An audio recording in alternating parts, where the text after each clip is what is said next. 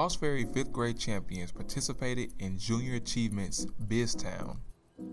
BizTown is a mini-city in which students discover how the real world works. They have the opportunity to work in one of 17 businesses, make financial decisions, pay taxes, and donate to charity. Teachers prepared students well in advance by teaching lessons on economics, citizenship, and entrepreneurship. Halls Ferry BizTown citizens served in all capacities at various businesses, from CEOs, CFOs, directors, associates, as well as the town mayor. To see the energy and excitement in the eyes and actions of the Halls Ferry champions as they brought BizTown to life was amazing.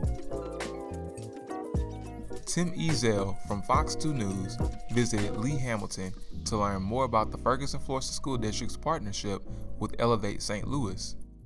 Elevate St. Louis is a cross-age mentoring program that brings high school students together with elementary students. During this visit, Ezel had the opportunity to learn how McCluer High School students have been trained with the unique relationship-based approach to serve as peer mentors to younger students.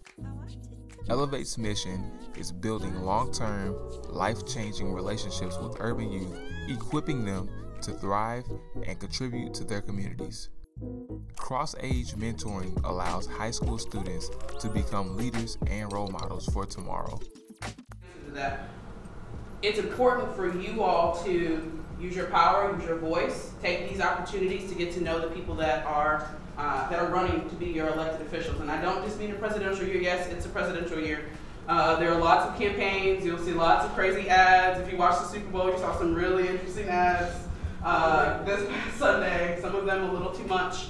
But all of those people are looking for you to support them or to not support them. And so you have to be able to make that decision. Throughout the beginning of February, students at both McCluer North High School and the Restoration Center had the chance to hear from the Missouri Political Consulting Group about the significance of voting.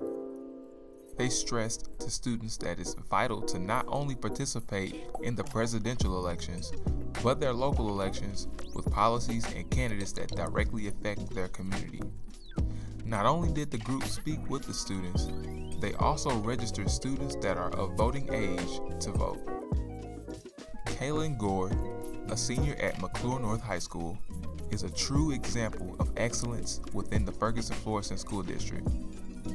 Not only has she maintained a 4.24 GPA and scored a 29 on her ACT, she has been accepted to over 13 colleges and universities and has received over $300,000 in scholarships.